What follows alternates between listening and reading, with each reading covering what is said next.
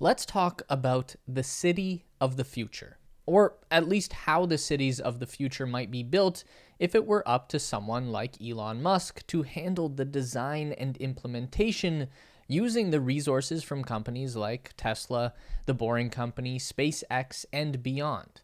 What exactly could we accomplish in building a better city? Obviously, we've more or less run out of opportunities to build new cities here in North America, unless somehow Starbase actually becomes one, and we're not advocating for demolition of anything that's already in use or bulldozing a forest to make way for some techno-utopia. That's just not what we're about. So this is more of a thought experiment and a bit of fun and a look into what could be the future. Though we should say there are still opportunities out there to build a real city from scratch. Dubai is a fair example. It didn't exactly just spring up out of the desert, but pretty close to it. And the real action is happening on the Asian continent. There are a ton of new cities popping up in China over the past decade. Some of them are custom designed to operate as economic and manufacturing hubs. Others are just straight up clones of famous European cities. There are even a bunch of new cities in Asia that have been completely built, but are still empty ghost cities that are presumably just waiting for the people to arrive.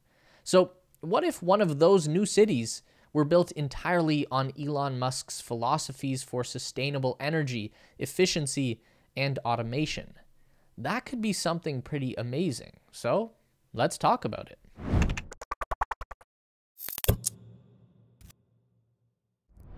We can start off with the most obvious point and talk about how transportation might function in an ideal city of the future, because that is the main focus at Tesla, changing the way we view transportation using sustainable energy and autonomy. So our future city would have electric cars everywhere, right? No. Elon Musk has talked a lot about how much he hates traffic, and he doesn't particularly like roads either. So where we're going, we don't need roads, and that doesn't mean flying cars though either. We see this in a lot of science fiction visions of the future. The Fifth Element, Star Wars Episode 2, Back to the Future Part 2, absolutely massive amounts of flying cars. So many that the sky is just thick with vehicles flying around up there. Looks cool in a movie, but does anyone actually want to live in a city like that?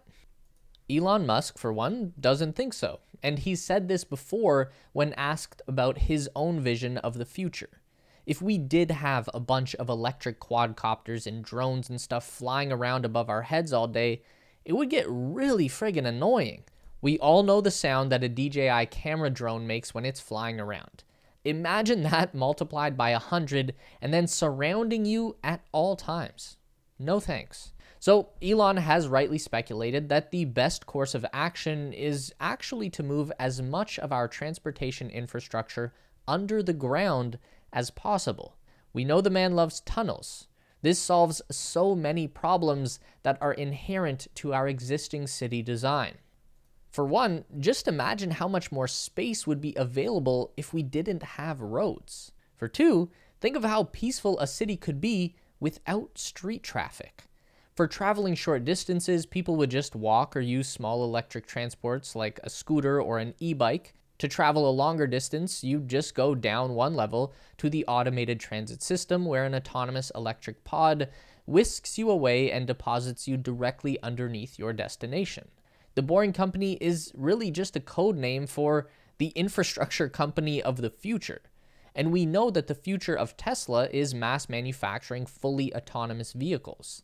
These won't be just Model 3s and Model Ys without steering wheels. The Tesla of the future will be unrecognizable from what we might consider to be a car today. The beauty with this kind of infrastructure is that we can go really deep and build on multiple layers. Roadways are inherently two-dimensional. You can make it wider, but you can't make it deeper. There are some places where they've built roads on top of roads, but there are diminishing returns on that, and you can't build roads on top of roads on top of roads. But you can build layers upon layers of tunnels that go progressively deeper.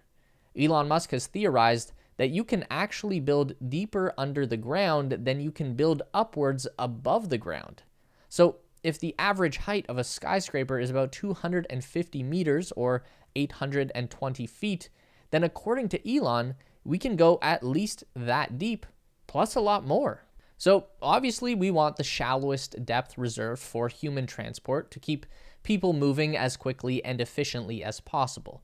Maybe the layer below that is for robot transit, a system that moves androids and utility bots around the city.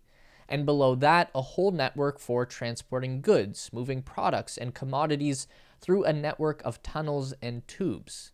Take a grocery store, for example.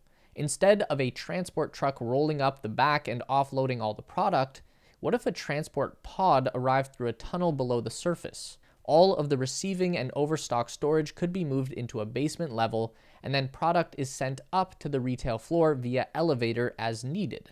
It also would reduce the footprint of grocery and retail stores by making them more three-dimensional. Back in the late 1800s and early 1900s, people made very effective use of pneumatic tubes. Before we had electronic transmission widely available, the only way to get a message to someone was to write it on paper and then fire it through a vacuum tube. It was a genius bit of engineering, and people used these tubes to great effect. By the late 1800s, London, England had over 20 miles of tube network. They had a tube that connected the post office to the Aberdeen fish market so that people could quickly order fresh fish. We should bring back tubes, or like smaller scale tunnels that can facilitate the small scale transport of hard goods. Like imagine ordering something from Amazon and it just pops up in your house through a tube, and then it could go the other way. All of your garbage and recycling, you just load it into a tube and it gets whisked away to be processed by some garbage sorting robot. It's not that far-fetched. We figured out decades ago how to connect every home in the city to a network of water, sewage, electricity, and natural gas.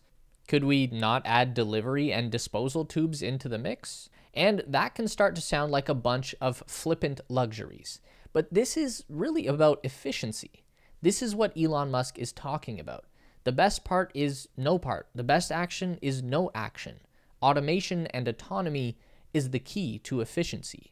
And greater efficiency equals greater productivity. Human beings are the most powerful resource that exists on the earth. If we can maximize human productivity by automating and simplifying our living environment, then who knows what we might be capable of? Probably some amazing stuff. Our sponsor, Raycon everyday earbuds, look, feel, and sound better than ever. And best of all, they come at the same low price. That's half the price of other premium audio brands. Now, not all audio experiences should use the same sound profile, especially if you're listening to music and then switch to a podcast, which is why I love Raycon's 3 easily adjusted sound profiles, so you can have the best sound profile for each experience. With optimized gel tips, these earbuds will never budge or fall out of your ears, which makes listening to audio a much more pleasant and seamless experience. And with 8 hours of playtime and 32 hours battery life with the charging case, you'll always be ready to listen to music, watch videos, or listen to podcasts. You can get quality audio at half the price of other premium audio brands. It's no wonder Raycon's everyday earbuds have over 50,000 5-star reviews. They're priced just right. Click the link in the description box or go to buyraycon.com/TeslaSpace to get 15% off your Raycon purchase. And now let's get back to the video. And then obviously energy is going to be the other side of the equation. Truly sustainable zero emissions energy in an abundant supply. This is so easy to do if we just make green energy generation a fundamental for everything that we build. The Tesla Gigafactory in Texas, for example, they're covering the entire roof in solar panels, and Tesla is building a battery storage installation on site. Why don't we do this with every factory, every grocery store, every Walmart, every shopping mall? We have all of these buildings that take up giant footprints with big, flat, empty space on the roofs. Countless opportunities to generate cheap green energy out of nothing but light from the sun, and we don't do it. That needs to change. Make solar energy and battery storage a part of the building code. Just like nowadays you would never construct a building without an HVAC system, we should never build anything without an integrated sustainable energy system either. All right, so that's all of the practical, realistic stuff covered. Let's get into some properly crazy futuristic tech integrations that put this idea over the top. If this is Elon Musk's cyber utopia, then we know that Neuralink brain implants and artificial intelligence are going to be ubiquitous. What does that mean for a society? Well, as a Neuralink implanted person, you'd be able to integrate seamlessly with the city infrastructure.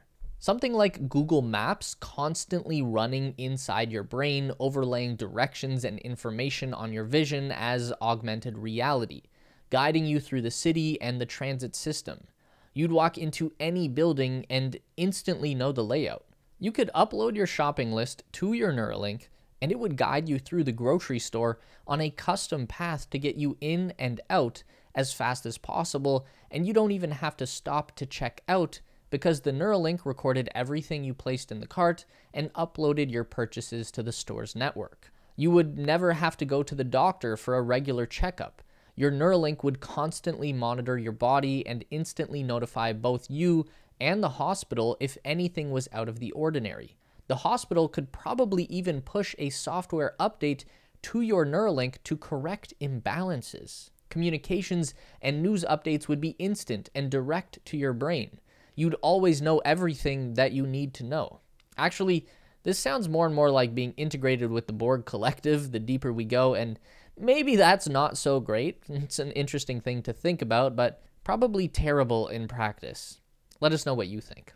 Now, what if, for whatever reason, we wanted to leave our techno paradise and set out into the wider world? Is there a better way to maximize efficiency for traveling outside of your own city? For medium distance travel, the best option is going to be the Hyperloop. So this would just be a bigger and faster extension to the local underground tunnel transit network. The difference between the Hyperloop and the regular transit loop is that a Hyperloop operates in a vacuum.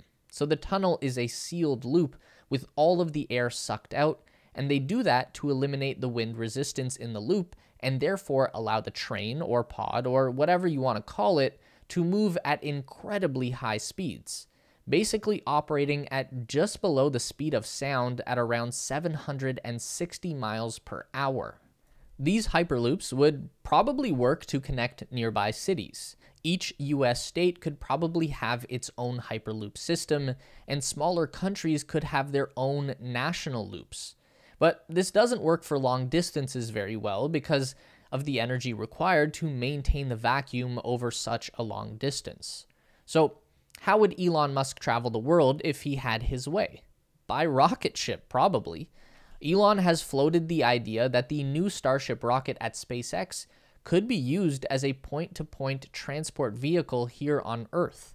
So the idea is that you load up into a gigantic rocket that's 9 meters in diameter and over 100 meters tall. You get blasted up into a very low orbit around the Earth, where your Starship circles around until it's over top of your destination. Then it dives back towards the surface and lands vertical with a very precisely controlled set of rocket engines. With this kind of transport, you could probably go from New York to Shanghai in about 45 minutes. Every major coastal city could probably have its own spaceport. They do have to be a pretty long distance away from civilization just because of the extreme noise the Starship makes when it launches and lands. But again, tunnels. You get out of the rocket and into an elevator that drops you down into a transit pod that whisks you away under the ocean floor and directly into the city center. Okay, so all of that stuff is pretty crazy, but this is all based on projects that Elon Musk is actively working on right now. We're just taking an idea like the Boring Company that is in a very early stage of development and then extrapolating that out to what its full potential might be down the road. It's about where this technology can take us if it continues to grow and improve. But let's hear what you think the best feature might be in the city of the future. Drop your theories down below. And then outro. Don't forget to give this video a thumbs up today if you liked it. That is so important for getting our content out to more people. If you enjoy the content, then you'd probably also enjoy our weekly newsletter, so sign up with the link down below at theteslaspace.com. A huge thank you to all of our Patreon supporters who are listed on the screen now. You help us make the best content we can, and we really appreciate it. Thanks for watching, and we'll see you in the next one.